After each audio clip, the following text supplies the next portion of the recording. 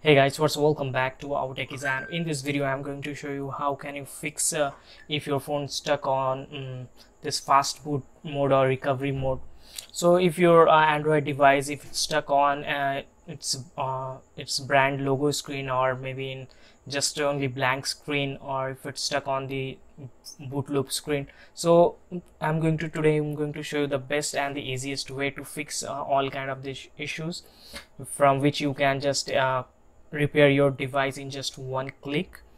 So for that, basically you require to download and install this Tenosure iBoot for Android for your PC. So you can download it from the given link below the description. You can just simply download and install it on your PC, and it can able to repair your all the Android devices issues.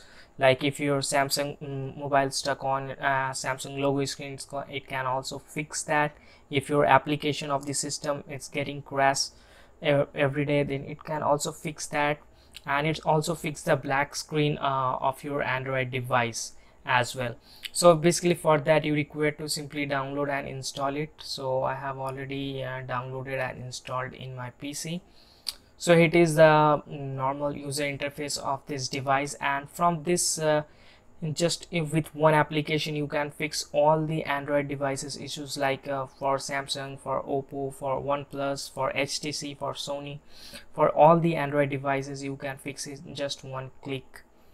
So for that, basically simply first of all, to get rid of this kind of issues, you require to simply connect your phone.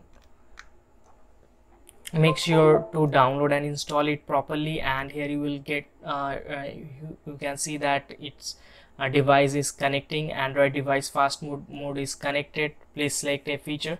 So you can just click and give a one click to exit from this fast boot mode. Basically this phone was stuck on the fast boot mode.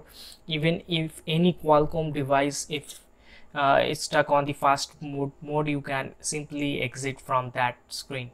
So in just one click I have exited out. So your device is exited from fast boot mode. Okay, now my phone will reboot and it's got fixed. And from that application, not only you can fix the fast boot mode screen, but you can also fix like other, if your phone stuck on the recovery mode, you can fix in just one click. Even if your phone stuck on the download mode, you can also enter in the download mode to flash the software of Samsung devices. You can also repair Android system as well. From that you can repair any kind of Android device. If your phone crashed, or if your phone is not working, if your software, if you want to flash your device, you can flash directly from here simply with the repair now. And you can also clear the cache of the system in just one click. So this is the all for this video. And if you just now I have completely turned on my phone, so in just one click I have exit from the fast boot recovery mode.